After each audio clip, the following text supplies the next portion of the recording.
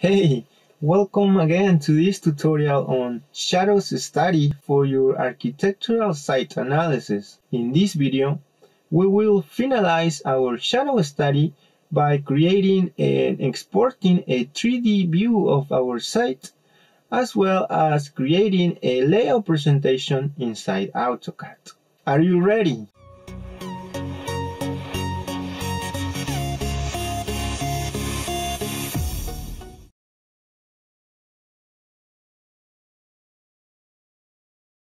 So let's click here on the 3D side view that we created in part 2.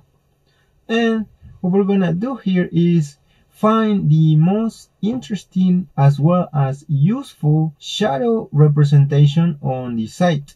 And since we already did this in the part 2, we know it is on the winter solstice on December at 9 a.m. So once we have this site 3D view, what we're gonna do is go to File and Export, and finally to the graphic.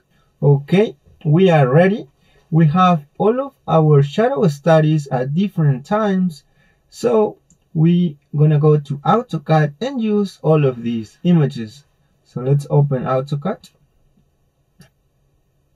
So this is the model that we created in part 1, not from scratch, but with the help of a free website. So check it out after the end of this video. So once we are here, what we're gonna do is go to Custom and Top View. Finally, we're gonna go to Hidden and click 2D Wireframe. So this is a 2D view now, and what we're gonna do is go to Paper Space by clicking Layout. And before we do anything here in Paper Space, we need to think about the size of our final sheet.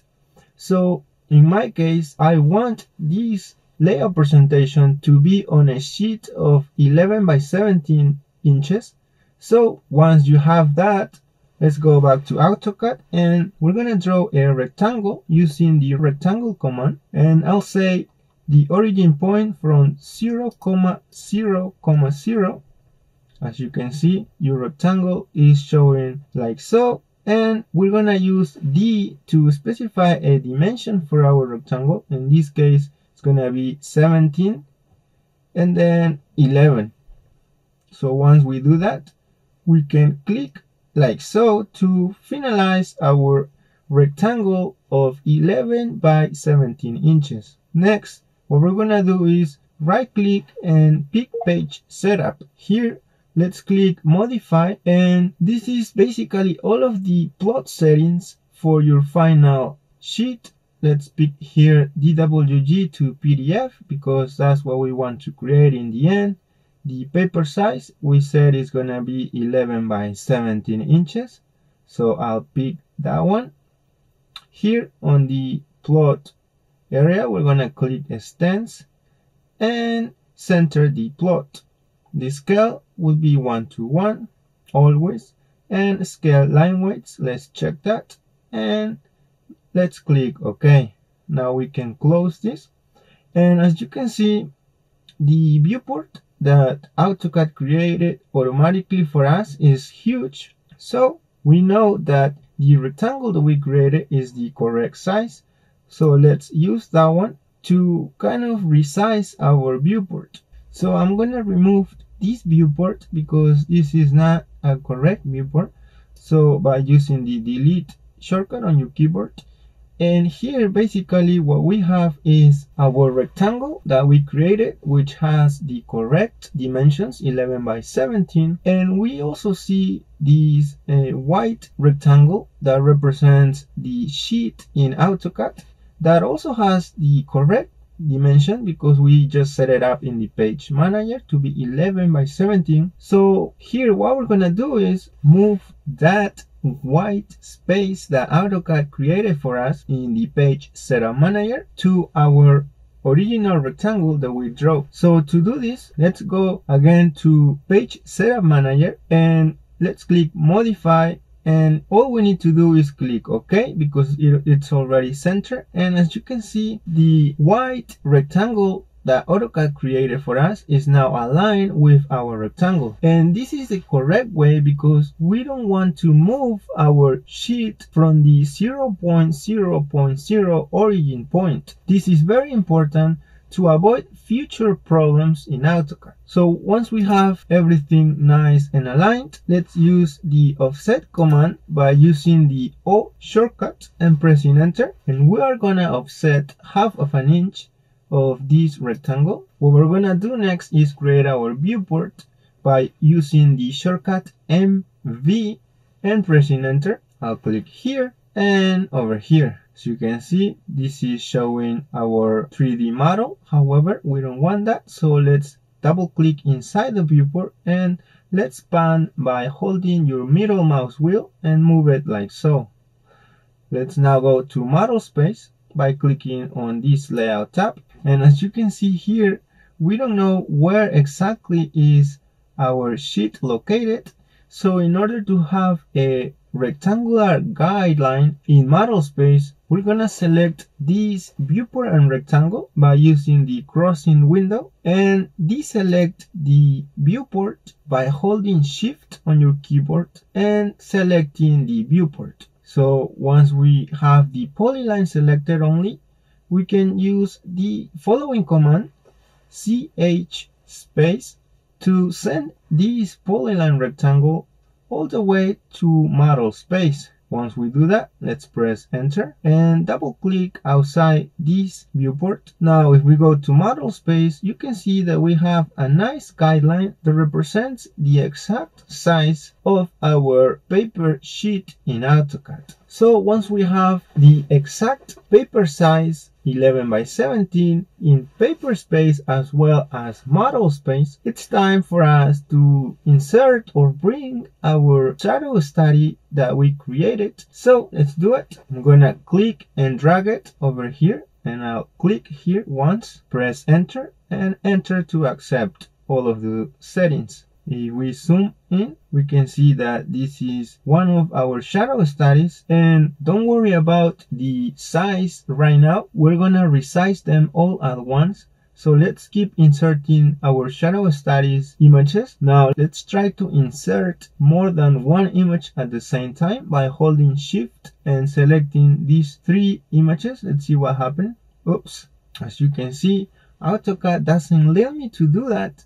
However, since you are in the Lazy Arquitecto, I'll create a command to insert multiple images at once in the future. So make sure you have your notification bell on if you don't want to miss it. For now, let's keep inserting our shadow study images one by one. Okay, so once we have all of our shadow study images inside AutoCAD, it's time to resize them all at once. So I'm gonna move them from this point using the move command all the way over here. Next, I'm gonna use the explode command to explode this polyline and make it a line so I can divide it into 3 equal spaces. To divide it, I'm gonna use the divide command by using this shortcut and pressing enter. I'll then select this line and choose 3. As you can see, it looks like nothing really happens. However, if we use the DDP type command and pick a different point style, you can see that now you can see your points. Alright, so let's scale all of our images at once by selecting them and use the SC shortcut for scale, and let's click over here once and type R for reference. I'll click here once, twice, and then as you can see, your shadow study images are scaling. So I'll finally click over here like so. So we don't need these points anymore. We can remove them by using the delete shortcut on your keyboard. And now we can arrange our images one next to each other like so. Okay, so once we have them ready, let's move it down a little bit, around 20 feet, to separate them, because remember, they are shadow studies from summer, winter, and spring. Let me move and scale this 3D image by using the same procedure that we used on the previous images. Scale with reference, and I'll click like so. Okay, it's looking pretty good so far. It's time for us to add some text. We're gonna use for this the mtext command. I'll click here once and over here. So I'll start by typing the summer solstice. As you can see, the text is very tiny. So I'll select it and open the property palette by typing PR and pressing enter. And here, if we go all the way down, we can see the text height that it is really tiny. So let's change it to about 20 feet. Looking much better. Alright, once we have that, let's copy this text using the copy command. So let's type CO and press enter. Copy down like so, and we can change this text to June 21st because this is the summer solstice. I'll copy it one more time to the right to indicate the time, in this case 9 a.m. I'll make this text bold, and this is basically ready. So once I have my first text rotated and place it into one of my shadow studies, I'm gonna simply copy the time text like so, and then double click on the text to change to the different times, 12 p.m. as well as 4 p.m. Alright, it's looking pretty good. I'm gonna now copy all of this text using the CO shortcut and pressing enter. I'll copy it from this point, click to this and to this other point. Awesome. I'll just change it accordingly. This is gonna be the spring equinox, and this happens around March 21st. The next one is gonna be the winter solstice around December 21st. And finally, I'm gonna add the according text for our 3D view. Finally, I'm gonna copy and add our title for our shadow study presentation, like so. And in the end, you can put your name as you wish. Alright, everything is looking pretty good. Okay, we're almost done, but now we need to create our site boundary or property line, and let me show you how to quickly do it. So let's zoom in over here and let's create a new layer by using the LA shortcut, and I'll click make, and the name I'll specify site and press enter. As you can see, site layer was created. I'll click over here to change the layer. So I'll pick red, true color, and then click OK. Alright, we are ready. Let's draw a polyline using the PL shortcut, and I'm gonna start drawing my site boundary starting from here like so and all the way around. Okay, once we have it, let's select our property boundary, and here on the property palette, let's change the line type to dashed. Oops, it looks like the dashed are not showing. So what we need to do is use the LT scale variable. So let's set it to 96, and you can see that our dash is now showing. If you want, you can change the LT scale even further. Now let's go to the property palette to change the global width to around 12 inches. Or even better, 2 feet. Okay, it's looking pretty good. Let's go to paper space now to see how things are looking. Oops, and we can see that our property boundary is not showing in dashed. So we're gonna use a different system variable here, and it is the PSLT scale. Let's set it to 0 and press enter. As you can see, it looks like nothing happens. However, let's use the regenerate all command and press enter. As you can see, our dash are now showing up. Great. Let's do a preview by using the PRE shortcut, and just to see how things are looking.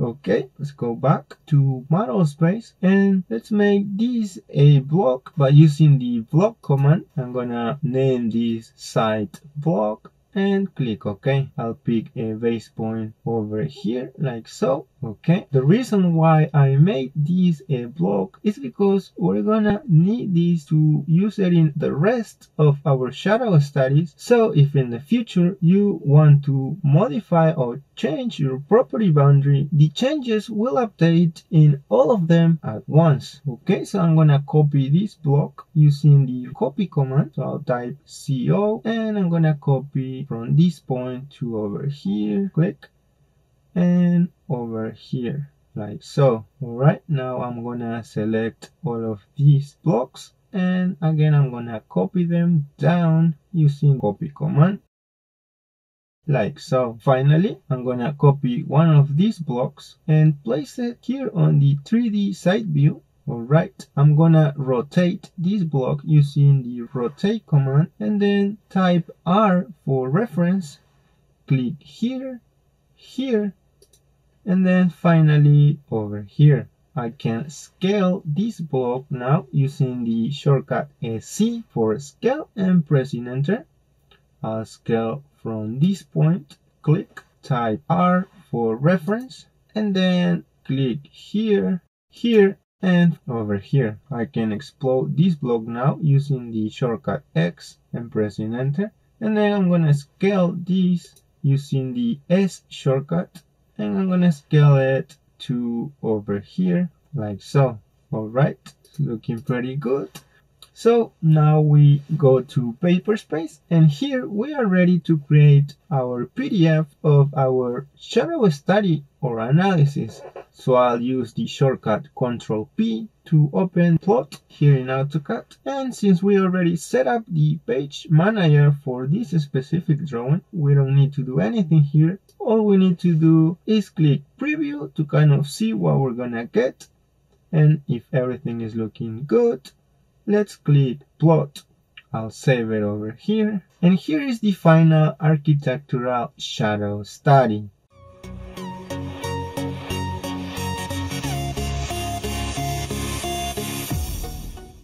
Great! Congratulations! Time to meet the winner for this week's AutoCAD consultation. So I'll go to my last video, which is this one over here, the part 2 of shadows study. All you had to do to participate was to answer the question from the video using the specific hashtag. Okay, it looks like we have no participants this week. That is actually okay, but I'll encourage you to participate if you feel like you're taking too long to finish your AutoCAD drawings. And remember, if you want to participate in the next giveaway for an AutoCAD consultation, simply answer this question using the following hashtag.